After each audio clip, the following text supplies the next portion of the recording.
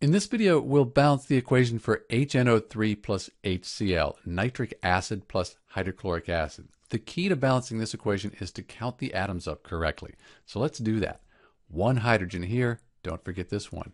So we have two hydrogen atoms, one nitrogen, oxygens we have 3, and then one chlorine. On the product side, we have the two hydrogens and one nitrogen. For the oxygen, we have one here, plus we have the one oxygen here. That gives us 2. For the chlorine, we have 2 here, plus we have the 1 here. So we have 3 chlorine atoms.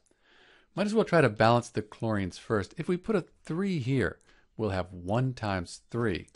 That'll give us 3 chlorine atoms. Those are balanced. Let's update the hydrogens. So now we have 1 hydrogen here, plus the 1 times 3, that's 3, 4 hydrogen atoms.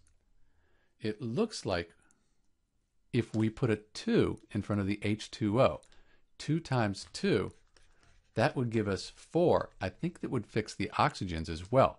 Let's update our oxygens now.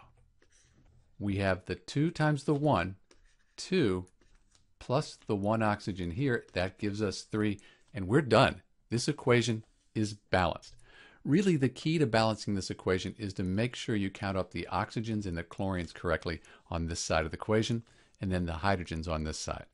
This is Dr. B with the balanced equation for HNO3 plus HCl, nitric acid plus hydrochloric acid. Thanks for watching.